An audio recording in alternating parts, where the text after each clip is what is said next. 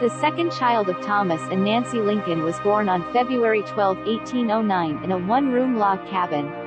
In Abraham's youth, the family moved frequently, trying to stay one step ahead of financial trouble and illness, before eventually settling down in Coles County, Illinois. Along the way, Lincoln became known for his physical strength as well as his formidable self-education. At the age of 21, he left home and canoed to New Salem, Illinois, where he signed on to a local riverboat firm. After a short stint on the Western Rivers, a shorter stint as manager of a general store, and service as a militia captain during the Black Hawk Wars, he made his first run for a seat on the Illinois General Assembly, which he lost. In 1834, he won his second General Assembly election and served 4 terms as a member of the Whig Party while taking up the practice of law in Springfield. In 1842, after a 2-year engagement marked by one canceled wedding, Lincoln married a 23-year-old woman named Mary Todd.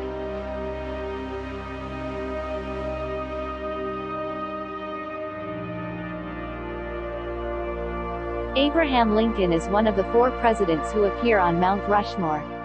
Mount Rushmore National Memorial is a massive sculpture carved into Mount Rushmore in the Black Hills region of South Dakota. The other 3 former presidents carved into Mount Rushmore are George Washington, Thomas Jefferson, and Theodore Roosevelt. His first election loss occurred in 1832 when he lost the election for the Illinois General Assembly. In the following years, he lost 1 race for U.S. Congress, 2 races for U.S. Senate and 1 campaign for the nomination for a vice president. But all these losses seemed unimportant when he was finally elected the 16th President of the United States of America in November 1860. Abraham was very skilled at using an axe. Tall for his age, Lincoln was strong and athletic. He was also an accomplished wrestler as a young man and was defeated only once out of the approximately 300 matches he took part in. The champion speaker and powerful writer had a weakness in spelling. The word inaugural was a problem. Crowell said in her blog post that Lincoln wrote inaugural in a note to his secretary, John Hay, on his handwritten copy of his second inaugural address. It's sort of amusing and endearing that despite being the president and giving inaugural addresses, he routinely misspelled inaugural, Crowell said. Images of Lincoln often show him wearing a tall black hat. The hat was more than a fashion statement.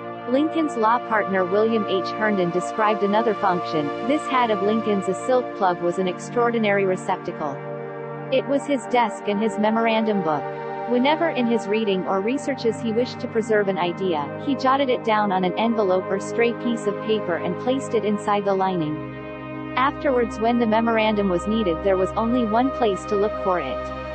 One such hat of Lincoln's is on display at the National Museum of American History. Lincoln was invited to the dedication of the Soldiers' National Cemetery in Gettysburg, Pennsylvania.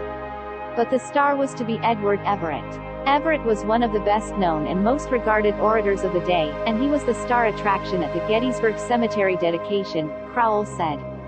Abraham Lincoln was invited to make a few appropriate remarks. Everett spoke for about 2 hours, and Lincoln about 2 minutes. Now, of course, Abraham Lincoln's Gettysburg Address is famous, and far fewer people remember Edward Everett and his oration, she said.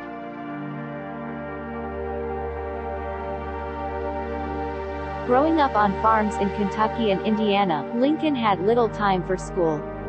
He often borrowed books and studied on his own.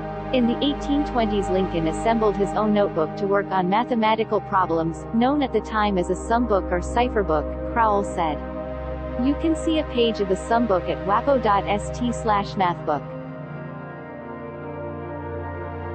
On the night of his assassination, General Ulysses S. Grant had been invited to attend the play with Lincoln but declined because his wife did not like Mary Lincoln. Sons Willie and Tad Lincoln lived in the White House and were known for being rowdy. Crowell said that Herndon, Lincoln's law partner, wasn't thrilled with their father's reaction. His children did much as they pleased.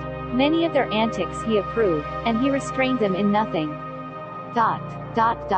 He was the most indulgent parent I have ever known, Herndon wrote.